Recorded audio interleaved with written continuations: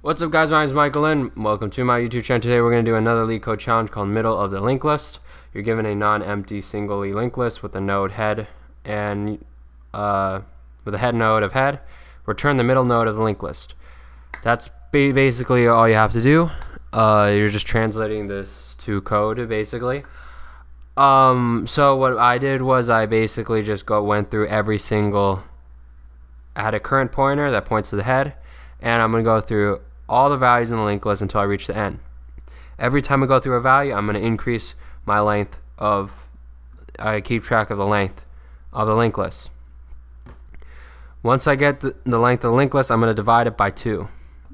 My length is now, I'm going to divide the length by 2, so that's going to get the middle.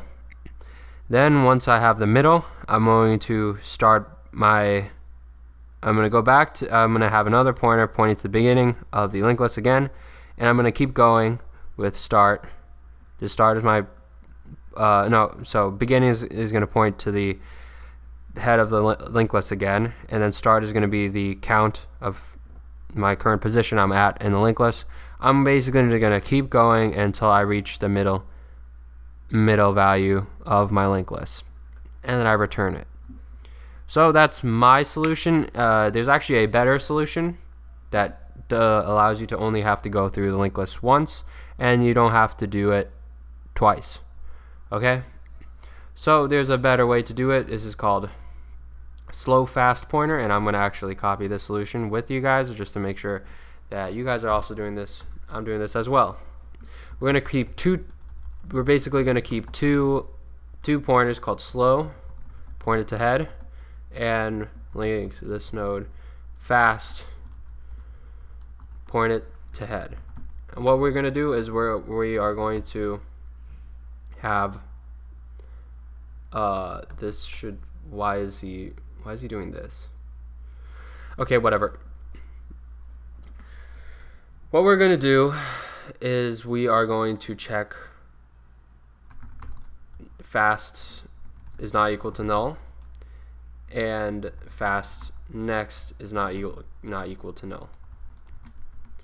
So this fast node is going to go faster than our slow node. It's going to go twice as fast. Rather than jumping once per every iteration, it's going to jump twice. So it's going to jump 2 times. Okay, so it's going to go next and then next. So that's what this fast is. It's going to check if the fast is null. There's a current. If the current node is null, then I mean you can't go next, right?